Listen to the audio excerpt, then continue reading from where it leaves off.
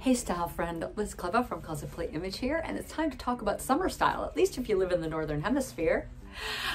We are coming up on Memorial Day weekend, and Memorial Day weekend is the unofficial start of the summer season here, at least in the US, and it'll flow all the way through June, July, August, right? So that is our summer season, and we are seeing tons and tons of summer style inspiration. So I'm thinking about pulling together my summer capsule.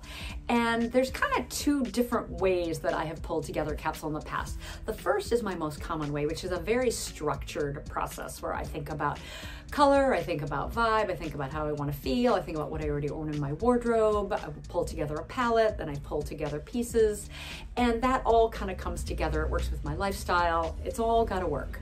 And that way I end up with a very versatile wardrobe that plays well, all the pieces play well with others because it's been planned. Another way that you can pull together a capsule, and I have done this before in the past, is to just sort of start wearing clothes on day one and do that for about 30 days and then just take all those clothes that are there and repeat them for the next two months after that, so 3 months. And that's more of an organic way to do it. It's much less planned. You just sort of go with the flow and see what you end up with. Now, that can leave you with less outfit options overall because it can leave you with some pieces that don't play well with others. And it can also leave you going, oh, good gracious, I totally forgot that I have this event coming up, this graduation, this party, this whatever. And so sitting down and actually thinking about it it's the way I generally do it, but sometimes I just feel like, it is just more work than I want. So I'm just gonna pull it together. And then yes, if you are lacking something because a party comes up, then you pull that into your wardrobe and add it as well. So I've been thinking about kind of both of those options and which I want to do.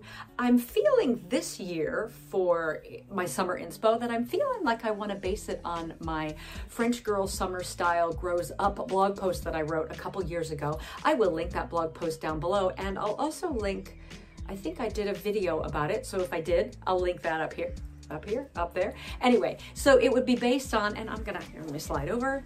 It would be based on kind of these 8 pieces, and I'll share them here for you. And so that's kind of where I'm thinking about going. And I could actually combine the 2 methods and just post that inspiration up in my closet and then start pulling for 30 days and see what I end up with. What do you think? Do you prefer a more planned method? If you're a capsule wardrobe person, do you prefer something more planned? Do you prefer something more relaxed and organic? Do you do it at all? Do you think that's just like for the birds?